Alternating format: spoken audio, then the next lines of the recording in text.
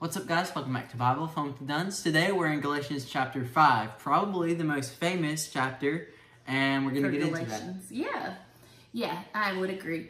So today, the chapter's talking about freedom of the Christian. What I love about this chapter and about this book is it tells us how to live for Christ. Paul is really good about the practical things of what it is to follow Christ. And maybe because he went through a time where he realized, hey, I'm doing this all the wrong way, and the Lord helped lead him to following him well. And that's exactly my story. As I followed Christ, I lived like these people who are deceived, who are tricked into thinking the law and following the way of the law and the word of the law and focusing on the law was the way to follow Christ. And the Lord allowed my eyes to be open and to show me there's such a better way to follow God. And it's not focusing on the law, it's focusing on him himself.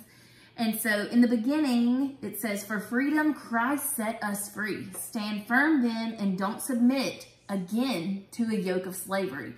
So before we're in Christ, we are slaves to sin. We're slaves to our flesh and the sin nature that we are born with.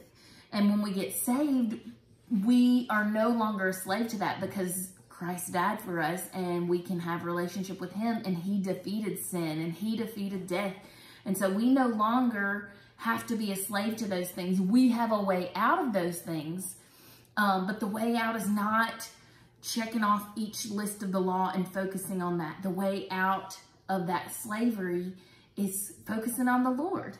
And that's what Paul wants them to see. They have been deceived and they've been tricked by a small group of people who say, hey, Jewish people who are saying, hey, but don't forget the law, don't forget circumcision, don't forget all this.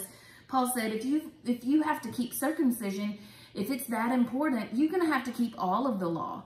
And he tells them, do not be deceived by these people. Watch out for people who are hindrances in you following Christ. He said, y'all were on a great path. Y'all were doing great. And now you were chasing after God, and now you're chasing after the law, all because of what a small group of people says. And he even says the famous phrase, like, a little leaven leavens the whole batch of dough.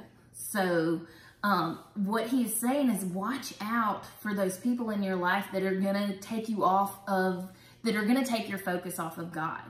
And not only watch out for them, don't be one of those people who take others' focus off of God, because judgment will come. He said whoever does that will pay a penalty. And so what is so great about this section is that in my own life, just putting this into practice, say I'm working on different aspects of following Christ. Maybe I'm working on fruit of the Spirit that we're going to talk about in a second at the end of this chapter. Maybe I need more self-control in my life. Or maybe I need to get rid of a certain sin in my life. And so if I'm focusing on, let me get rid of that sin, let me get rid of that sin, let me work towards that and get rid of that sin, what is my mind focusing on? That sin, works, doing that. If I say, I need more self-control, let me work to have more self-control, give me more self-control, what is my mind focusing on? Self-control. Self-control. How much time and how much brain space am I giving God? How much am I focusing on God? Not very much. And so it's great to pursue this life of righteousness. It's great to pursue a life full of fruit, but pursuing the fruit itself, or pursuing to get rid of sin itself, is not the way to do it. But focusing on Christ is the thing. That's the key. When you focus on Christ, all falls into place. When you focus on law or anything else, it's taking your focus off of Christ. You miss Christ altogether. And when you love God, the fruit will be the overflow. Keeping the law will be the overflow of that focus of God. Righteousness, sanctification, that will be the overflow when you focus on God. And so it's that easy, y'all. Like, we don't have to focus on every tidbit of problems in our life, every sin that we have, every struggle that we have. Instead, when we focus on God, He takes care of all of those things. He does the doing, one of my favorite phrases. And so, he talks about, I loved verses 13 through 15. He talks about freedom. A lot of times I have seen some good Christian friends that talk about freedom, but what they're doing is they're abusing the freedom. They're wanting freedom and they're praising God for freedom so that they can see how close to sin they can get. Freedom was not given to us for that reason. We aren't to use freedom to see how close to sin we can get, to see what we can get away with. Instead, we are to use freedom for good. It says, use freedom to do good works, to love others very well. That's what we are free to do. And when you use that freedom in that way, you feel more and more freedom. You feel joy. And then at the very end, we have two different lists. And it says, do not live by the flesh, but live by the Spirit. For those who live by the flesh, these are your symptoms. These are your signs. And it says tons of different things. Sexual immorality, moral impurity, promiscuity, idolatry, sorcery, hatred, strife, jealousy.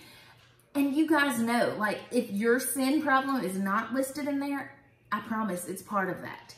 But then it says, this is the evidence of the Spirit. Your life is led by the Spirit. And that is love, joy, peace, patience, kindness, goodness, gentleness, faithfulness, and self-control. And so when you are focused on Christ, the evidence of the flesh, those are the things that fall away. And the evidence of the Spirit, those are the things that show up and overflow out of our life and into the lives of others and those around us. Jax, I know the fruit of the Spirit was your big section today. So, really, when you talk about Galatians 5, the fruit of the Spirit is one of those things you can't leave out. Because it's just so famous, and it's one of those things that every Christian ought to know, I feel like. And so, Paul, he starts off this chapter, and he's encouraging these new believers, like the Gentile new believers, to keep pursuing God instead of the law. And he tells them that this should be the overflow that comes out of their lives. And that's where we get the fruit of the Spirit from. That's right. Because if we have the Spirit inside of us, the Holy Spirit, then we are like plants that should produce fruit. And we shouldn't be producing rotten fruit like those listed in there, but we should be producing those that only the Spirit can produce, which is love, joy, peace, patience, kindness, goodness, gentleness, faithfulness, and self-control. And so I just think it's really important to mention that and talk about that, because that's one of the key signs of having God in our lives, if we produce that fruit. That's exactly right. And I love what you just said, like this phrase you said, if we are focusing on God, the Spirit produces fruit in our lives. That's what we have to cling to. It's not us that produces the fruit. We are incapable of doing that on our own. It's the Spirit in us that does that. And so we can work all day, but us on our own without God's help, we will not produce this overflow of good fruit. I love what Tony Evans said about this chapter. He said, spiritual freedom is living a thank you life and a want to life rather than living a have to life. We are to seek to please God and gain approval for our obedience because of our acceptance, not to earn it. This is where I was messing up. I was living a have to life, and I'm the loser that finds joy in that. I love rules and I love to keep the rules. And so it wasn't even that, it wasn't miserable until I realized I cannot keep these laws on my own. That's what the law is for. It points us to our need for God because we cannot keep those things on our own.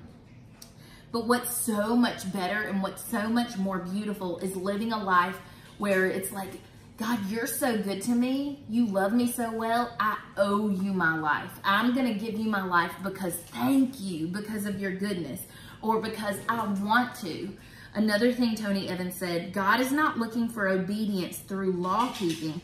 He's looking for obedience motivated by love that naturally comes from faith.